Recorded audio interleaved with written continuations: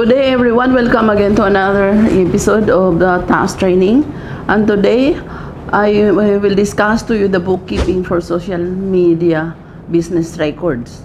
No? Why bookkeeping for social media business records? Because we are already in our new normal way of life. No? Halos lahat ng mga businesses natin are through the internet na. Kaya itong mga social media natin na mga kumikita online, no? So how do we records the business records, no? As a part of our compliance requirements with our records. Because if we want to look at yung mga requirements natin sa bookkeeping, no? Under regulations with us one, dun sa mga seminars natin, the government requires records, no, ng mga transactions natin, business transactions natin. They should be recorded in our books of accounts to ascertain at any time of the year the correct taxes are being paid to the government. So yun po yung pinaka main purpose ng bookkeeping as derived from revenue regulations with us one, which is the oldest bookkeeping rules in the Philippines, no? So 1947 pa siya na ginawa, but up to now there are still provisions of that bookkeeping regulations na enforced pa rin hanggang ngayon. Okay. So ano-ano po itong iba't ibang klase ng bookkeeping for social media? According to the US National Archives and Records Administration, or NARA, although ako nag-subscribe ako, I am an associate member of the ARMA, or Association of Record Managers and Administration, also based in US. No? According to NARA, yung may mga categories, no, of social media. And ano itong mga categories natin? Yung first is the web publishing. These are the platforms used to create, publish, and reuse content. No? Ano yung mga example ng web publishing? Ito yung microblogging, example, Twitter, blog, tapos yung mga blogs, no? WordPress or Blogger. And also we have our social networking. Ito yung pinakamarami. Kaya nga, di ba the BR just recently launched yung campaign, no, against the social media influencers natin and those who are earning a lot from the internet to pay the proper taxes due on their income, no? So sino-sino itong mga social networking? Ito yung social networking tools: Facebook, LinkedIn, no? Social bookmarks, Delicious, Digs, Virtual Worlds, Second Life, OpenSim. Yan ang mga example, no? And then we have crowdsourcing or social voting. Example, Ideal Scale and Cordix. We have file sharing storage. Example ng mga platforms used to share files and host content storage. For photo libraries, we have Flickr and Picasa. For video sharing, we have YouTube and Vimeo. For storage, we have Google Docs and Drop and OI, no? And for content management, we have SharePoint and Drupal. Okay, so additional social media categories, it's growing, no? Kasi ang buhay natin nasa social media na. That's why yung mga categories of the social media keep on increasing, no? Kasi they are breaking out because of the demand, no? That's the way of life now. And ito lang na experience ko, no? Because sanay ako sa yung face-to-face. So ngayon lang naman to na enforce fully yung internet natin, lahat. And then I attended mga seminars din na webinars as a requirement for accreditation as a CPA.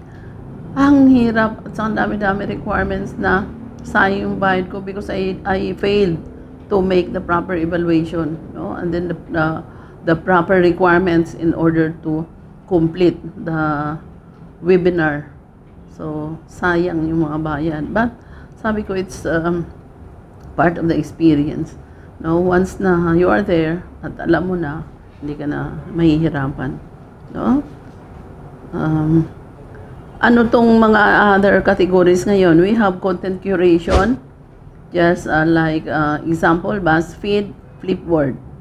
For social and network, we have examples of Oneryut and LiveStreet. For social analytics, we have O.SM and then Bluefin. For social brand engagement, we have Social Vibe and My Likes. Actually, ito yung mga platform na dinidevelop lang din, no, ng mga tao. Social commerce platforms, Pavement, example. Social promotion platform, example, Overpop, Sismic. We have social scoring, Cloud, Empire, Avenue are the examples. Social search and browsing, we have Aardvark, Tapsi as examples. And then social referral. Social referral, mga friends, no? 500 Friends and Curebit. So social media as an enterprise, nagiging enterprise na social media. Why? Because it is the medium of business now. Consumer-facing social networks manage and interact with the sub-networks of millions of public users. Yan ang kakaiba sa social media. Why? Because hindi mo controlled yung audience mo, no? It can generate yung pinublish mo, it can generate millions, no? It will reach out millions of people all over the world. Kaya nga, boundaryless na yung buhay natin because of this internet. So, implementing tight security on types of mass networks would show slow response time. Na-experience ko yan sa yung requirements pagka computerized bookkeeping system na slow down yung system, lalo na kung meron kang ini-install na archiving at saka yung nagre-record, no, ng mga activities mo, nagsuslow down siya.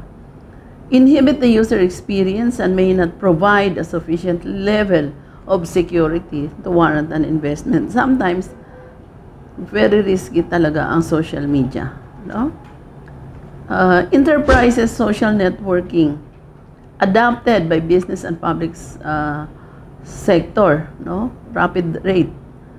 With the entry of Generation Gmail into the workforce, many of these initiatives take an experimental cold image, no? Although it is crucial to establish social media business objectives to define time-limited metrics and to measure progress.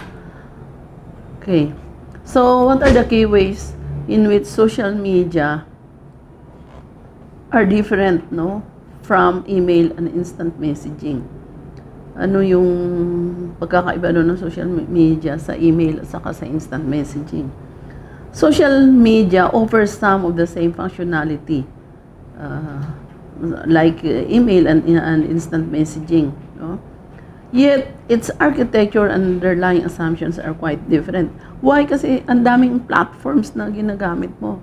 So, for email and instant messaging and social media are ways to share content and collaborate, no?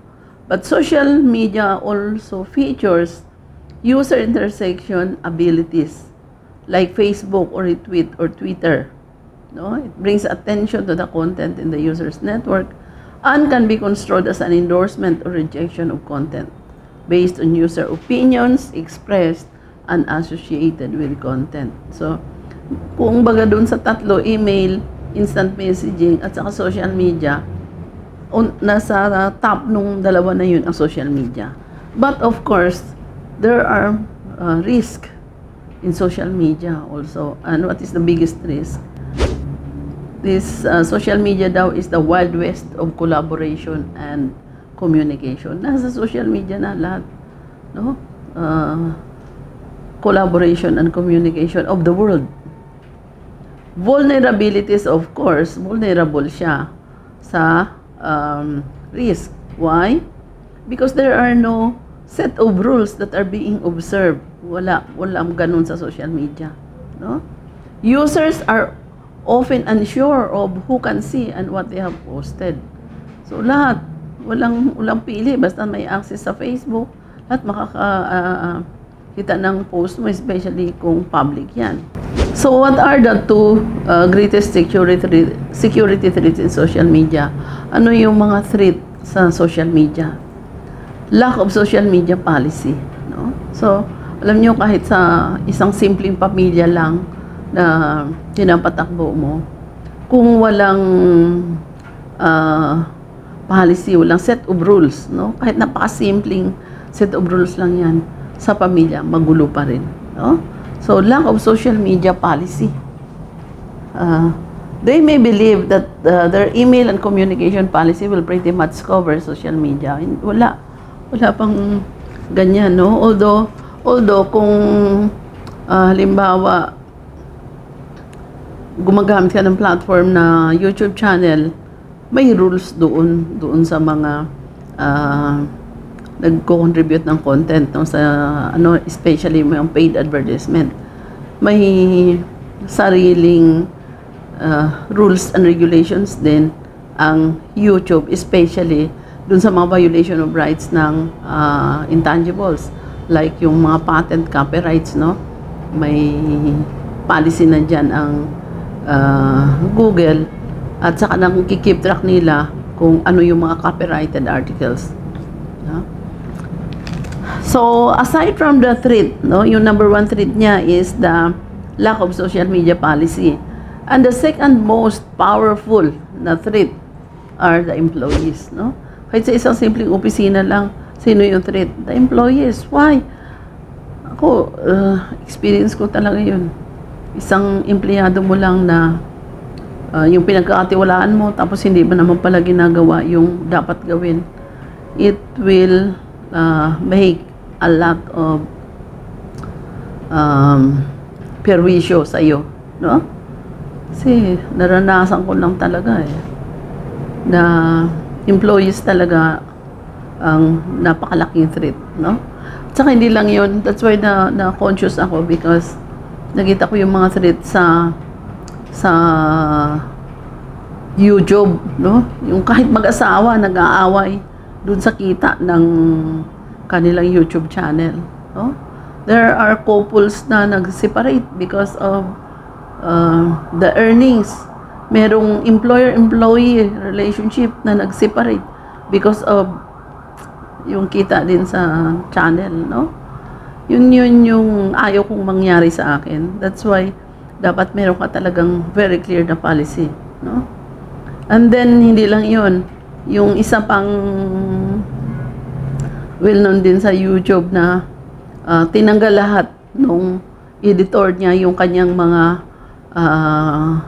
laman ng kanyang YouTube channel, no? Kaya nga sabi ko, dapat every month papalit ka talaga ng YouTube password. Kasi these are just risk na nakikita natin. At since you are aware of the risk, dapat meron ka din policies to implement to counter those risks. Wala kang ginawa, yung kasalanan mo yun, no? So what are the legal risks of social media post? Ano pa lang to, intro pa lang natin to sa bookkeeping, okay? So what are the legal risks of social media post? We are trying to view, or we're trying to understand ano ba ang social media bookkeeping. At dahil sa nakakaiba na records or transactions or documentations created by this internet, dapat na-cope up natin yan. Kasi ibang-iba yan doon sa traditional way natin na manual. Ibang-iba ito, no? Kaya kung hanapin mo yung traditional na manual, dito na ngayon sa mga internet providers, ano lang tayo, yung misunderstanding, no? So what are the legal risks of social media post? No? Ang dami. Kasi una-una nga, hindi mo alam kung sino makapanood ng post mo, no? Kaya nga may mga reminders sa iba, beware of what you are posting in the social media. Hindi lahat ng tao na tutuwa sa iyo, no? Sometimes you are creating jealousy, you are generating mga bad na impressions, no? So hindi lahat tao ng mga sumusubaybay sa iyo natutuwa sa iyo. Sometimes nandiyan na yung feeling of greed, no? Feeling of parang insecurities nila, sometimes trigger a negative effect. So what are the tools to archive social media? Marami. Actually, sa email natin, pwede tayong mag-archive. Ako, ina-archive ko yung mga emails ko na nagka-cut off ako by dates, no? Or by year. Ngayon, because of this, tinignan ko din yung how to save files sa Facebook. Meron din po sila. Doon sa menu, punta po kayo doon. May nakalagay doon na save. Gusto mo i-save yung mga pictures mo, kung ano yung mga pinost mo sa Facebook, you can also save, no? Okay. So, yung tools to archive social media, tiningnan ko itong Jolly Cloud Me, no? Ito yung may file system siya na yung mga na-upload mo na files, i-archive niya doon and available siya kung sino yung gusto mong mag-access doon, no? Friends, no? Friends siya. So, meron din yung Facebook, Flickr, Instagram, Picasa, and Twitter content, no, na pwede mo rin siyang save, no? So, for archiving itong Facebook, punta ka doon sa menu, no? Tsaka doon sa personal, may nakalagay doon na save, no? So, doon mo i-save yung gusto mo na na-post mo sa Facebook, no? Facebook released capability for users to download and archive their own content under their account settings, no? So, for archiving LinkedIn, post and information, social save, page freezer, and Wayback Machine can be used. Yan, sa LinkedIn naman yan. So, there are more archiving tools being developed as the social media market matures. Siyempre, kumbaga sa ano yung, although matagal na din naman itong social media, but lumobo talaga siya, nag-multiply talaga siya during the COVID-19, no? Because it becomes mandatory for us to live a life in the internet. No? Diyan na tayo namamalengke, nag-order ng pagkain, diyan na render our services to our employer, diyan na tayo nagtatrabaho. So bear in mind that third-party developed tools always carry some risk. That tools directly from the software or services provider. Information governance consideration for social media. Ano yung information governance? How you manage the information that you create or you post in the social media. And for your information, if you are an online seller, lahat ng mga sales mo ano yan doon, record sa kung ano man yung ginamit mong platform, no? So the information governance framework for social media should incorporate social media policy, controls and operational guidelines, and spell out consequences for violations, no? Kasi alam nyo na pag may guidelines, of course, non-compliance to that guidelines, may sanction yan, may violation for the violations, no? May penalties. Best practices for social media are evolving and still being established, no? Kasi nag-i-improve siya every day. So, pati yung mga best practices niya, nag-i-improve din yan. Or nag-i-evolve, no? And they should also include vertical market considerations that are industry specific. Functional groups within the enterprise should provide input into the policy making process. It should be clearly spelled out in the company. Why? Para walang ambiguities at walang pagsisisihan later on. That's why, kung sabi ko, we're just starting itong internet natin, I would like to improve, no, when it comes to archiving and for security purposes. Kaya nga sabi ko, dapat siguro every month talaga nagpapalit ka ng password. At the very minimum, marketing, finance, information, technology, legal, human resources, and records management must be consulted and business unit should be represented. So ano tong business unit? Especially in very complicated na workplace, yung malaki-malaki na, no? And they are divided by division. Pero sa mga maliliit, not so much, no? So enterprises' image and brand are at risk, and prudent steps must be taken to protect this valuable. Ang sabi pa nga, yung mga information mo about your company, hindi yan lahat-lahat pinopost, no? Pagtira ka ng naiwan pa para sa company. Okay. Most important, all legal and regulatory consideration must be folded into the new information governance policy governing the use of social media. I, for one, kasi, I am a very observant kind of person, kahit nung maliit pa ako. And alam nyo, once na I learned my lessons sa mga nakikita kong nangyayari, I always promise myself. Yun, nung pumasok ako sa BIR, yung first lessons learned ko doon, nakita ko yung isang dating RDO na na-entrap, no? Na-entrap siya ng NBI kasi nanghingi na pera sa taxpayer. No? Alam nyo, when I look at that person, awang-awa ako, and I promise to myself, hindi mangyayari sa akin yan. Why? Because you already learned lesson from others. So, kasalanan mo na yun na hindi mo yun i-apply or hindi ka mag-take ng mga precautions at hindi ka mag-improve sa mga ginagawa mo sa sarili mo. It's already your fault, no? Okay. And good enough, no? Nung nasa loob naman ako na ng BIR, may mga nakikita ako na mga kasama ko sa BIR, no? Special mga examiners, umaalis na lang, nag-aawol, hindi nag-clear sa BIR. Why? Because may mga kaso sila na nagastos na nila, hindi na nila kayang bayaran. They just abandoned their work, no? Abandoned their profession. Sinira na nila yung buhay nila, yung profession nila. Hindi sila nag-clear accountabilities. That's another promise na ginawa ko rin sa sarili ko. Ano sabi ko? Aalis ako sa BIR na maayos. Aalis ako ng BIR na walang problema. No? Kasi alam nyo, when you make a promise to yourself, especially sa sarili mo, hindi mo yun makakalimutan. No? Unang-una na, it's yourself na binigyan mo ng promise. No?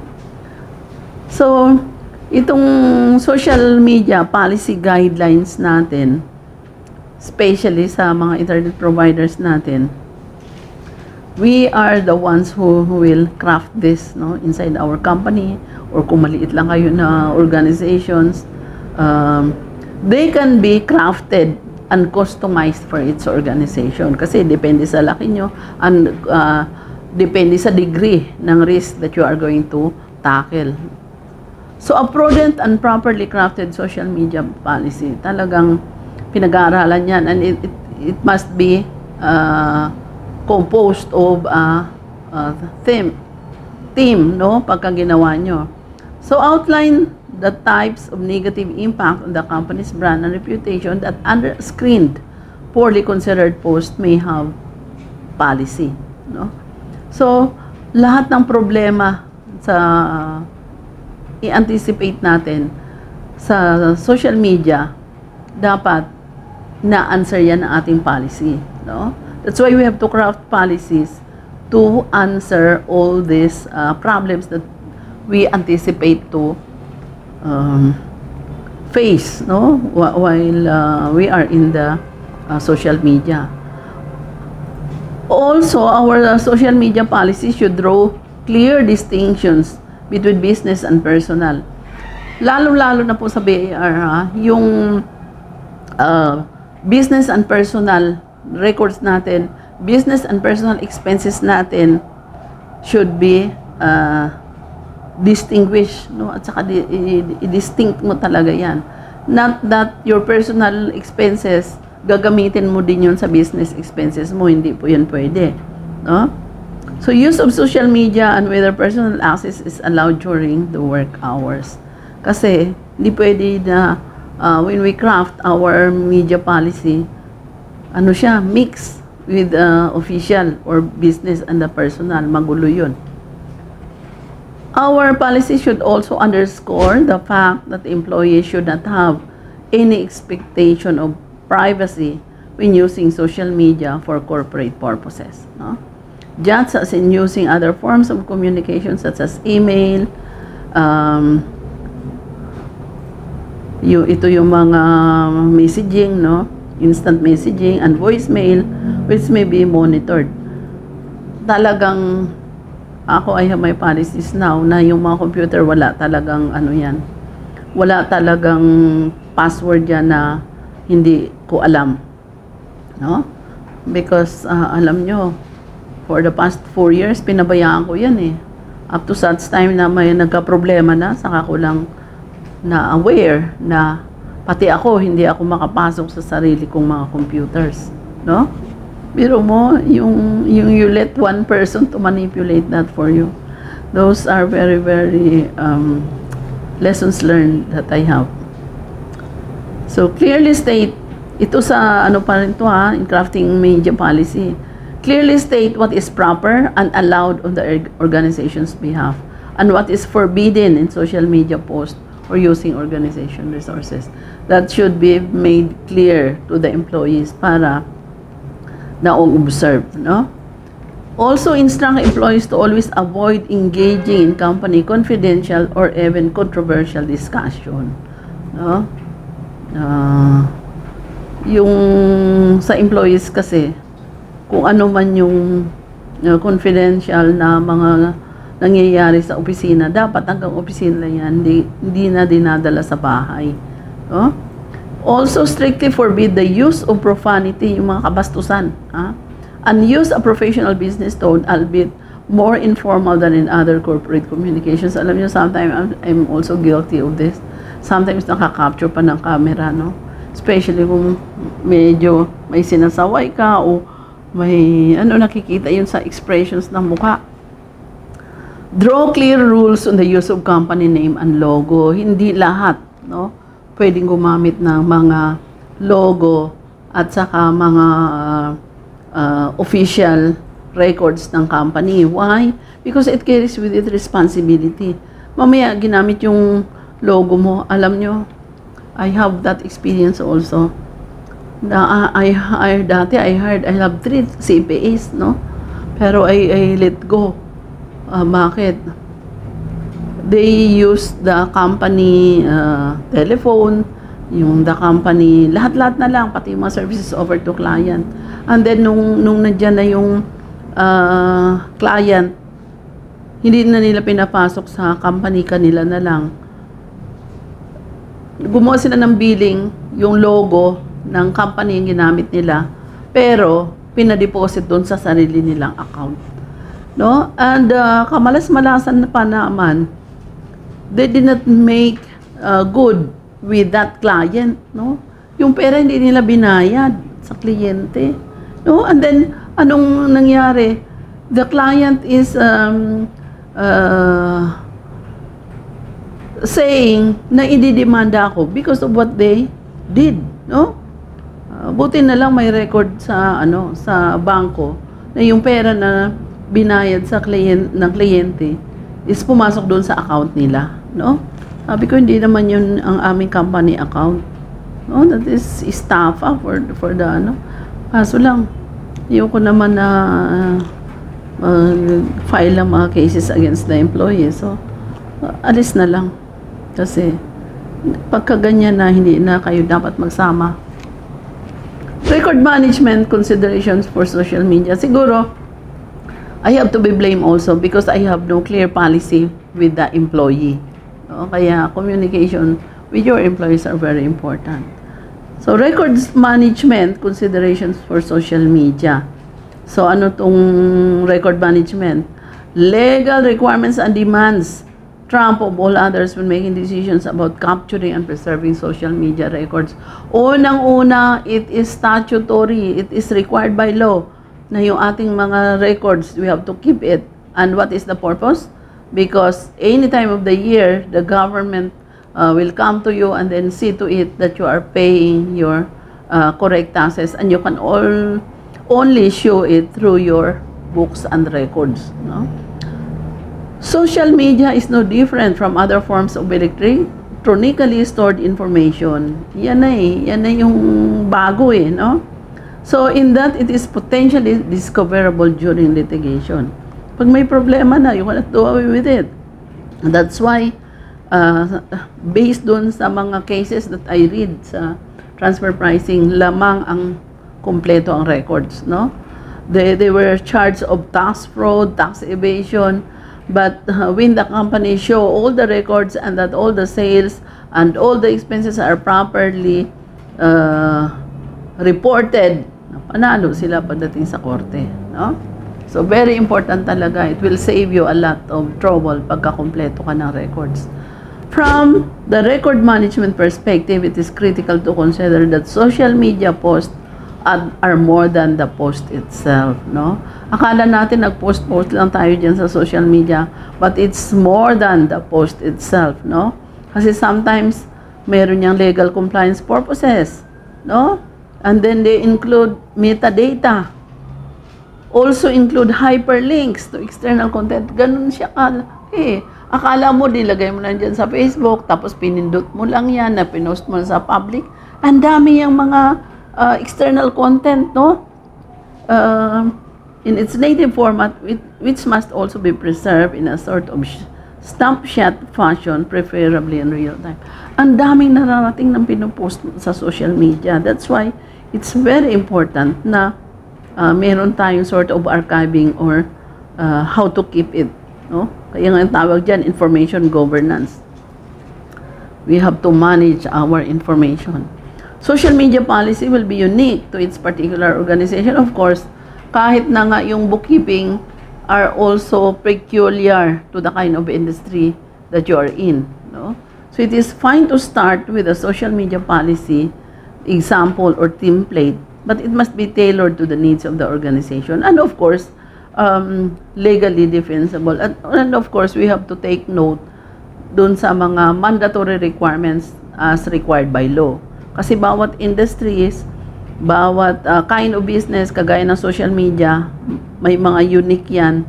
At saka they are also governed by law na what are the requirements na mandatory po ang inire-record.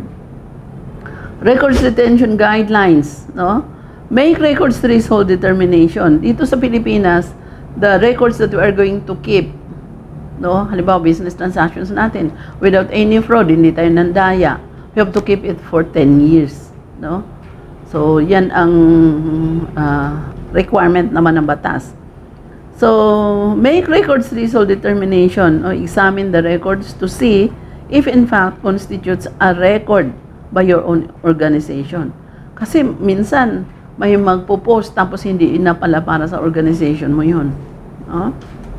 Using, di ba daming mga scam sa Facebook na hindi mo naman pala account, tapos ginamit ka na nanghingi na pala ng pera, no? Hinahack pala ang tawag doon, no? So, using existing retention schedule if they apply, no?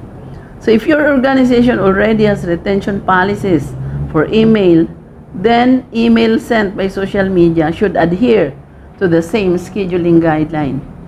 So, yung sa akin talaga, yung email ko, may archiving ako dyan, no? And inaano ko na yan, by categories, sinisave ko na yan by categories. Kaya, yung mga pumasok sa email ko, nandyan yan, naka-archive, pero nasa email pa rin. Apply the basic content management principles, no, that we learn, no, sa school natin, tinuturuan tayo. Meaning, focus on capturing all related content for social media posts that may be required in legal discovery to maintain the completeness, authenticity, and integrity of the records.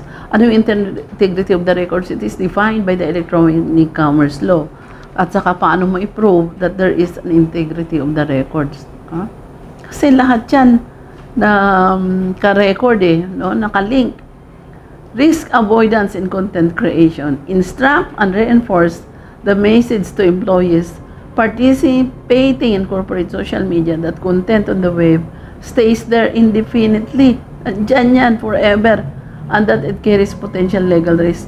Alam nyo yung may isa talagang empleyado doon that I fired, no? Nagalit pa yung nanay kasi pinakiusap lang yun ng nanay sa akin. So tinanggap ko, si kagagraduate lang ng IT.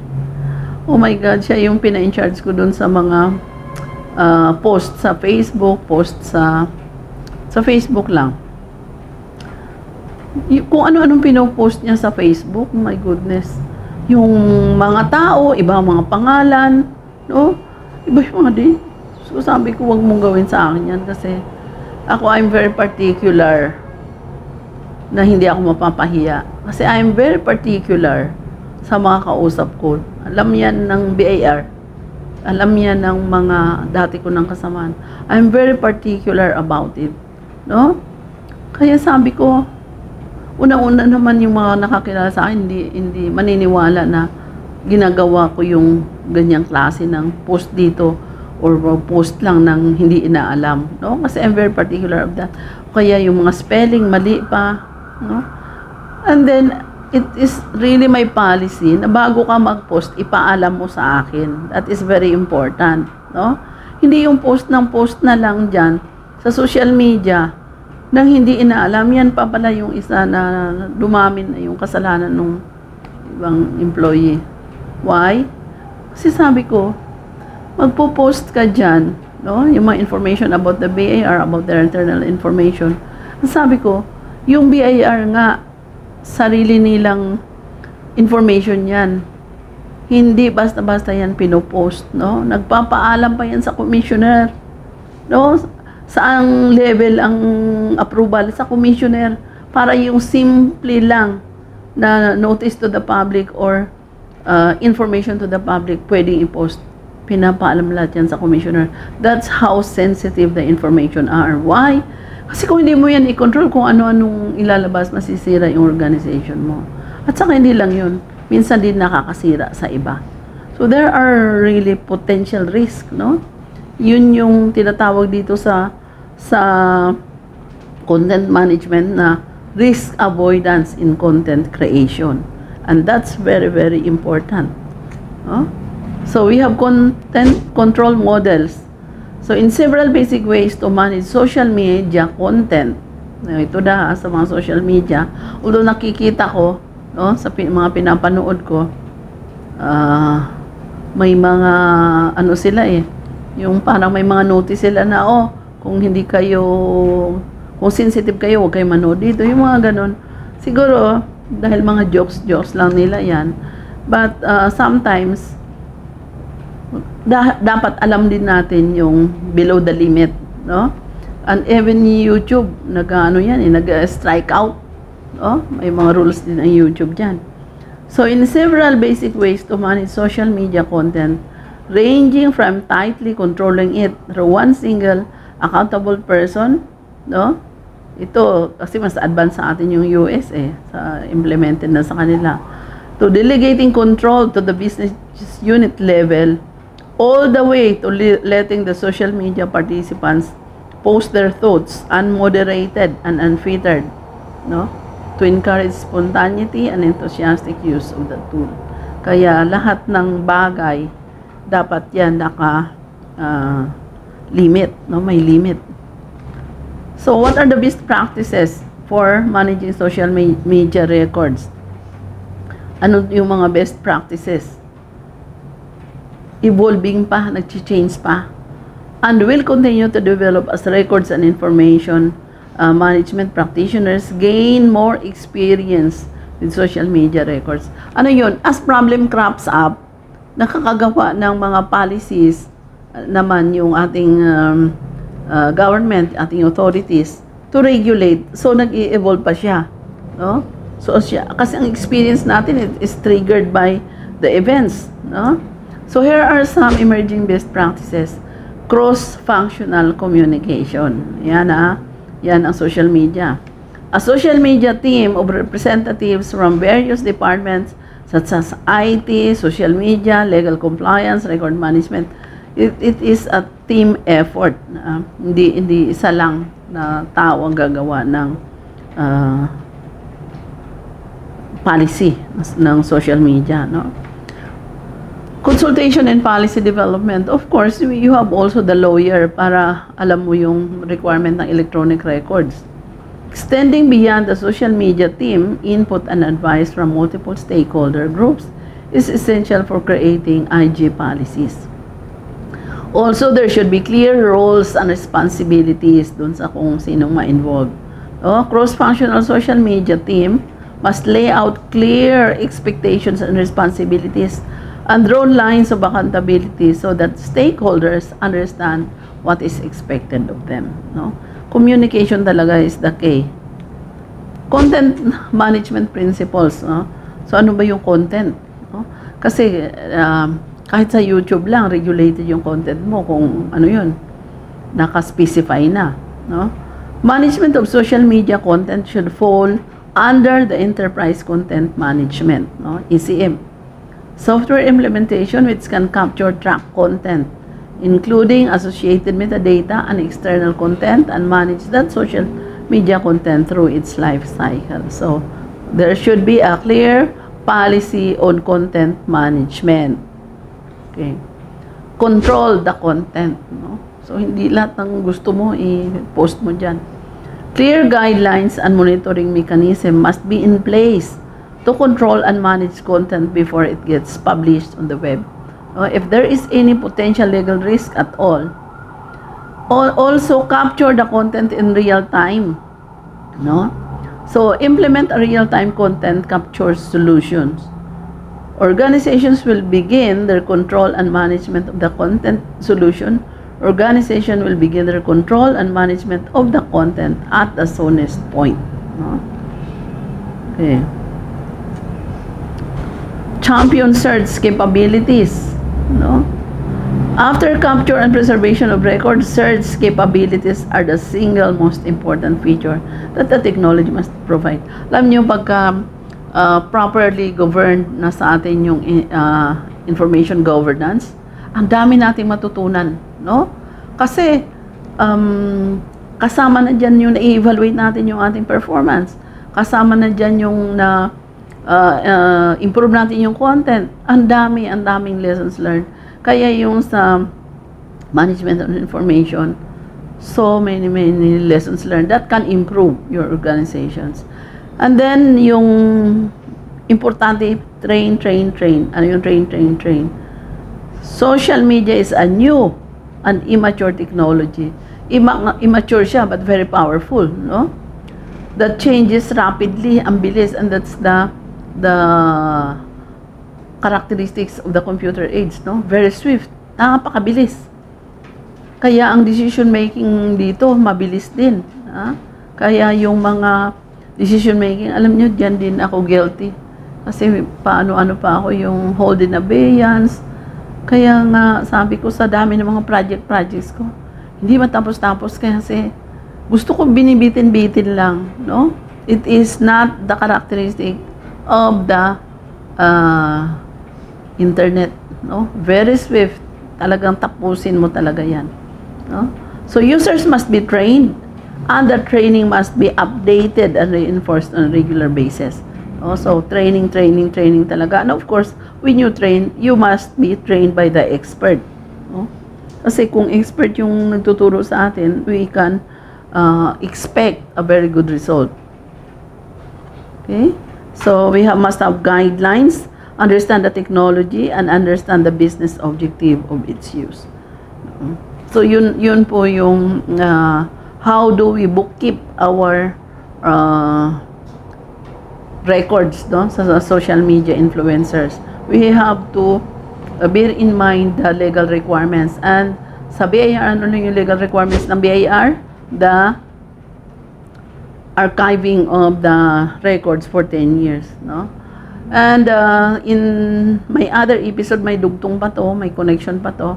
Kasi ang social media influencers, may mga electronic records yan, So, ibigay ko naman sa inyo, explain ko naman sa inyo, what are the requirements of the electronic records? How do we archive them? Yung mga file names, Kasi masyado nang mahaba, putol-putulin na natin, I learned from yung mga nagba-viral na mga content sa YouTube, hindi masyadong mahaba. No? Kasi yung mga live streaming ko, tagto 2 hours. Okay. So, with that, I would like to say thank you very much. And as a social media, no, yung nasa online tayo, nasa internet tayo, nandiyan na yung buhay natin.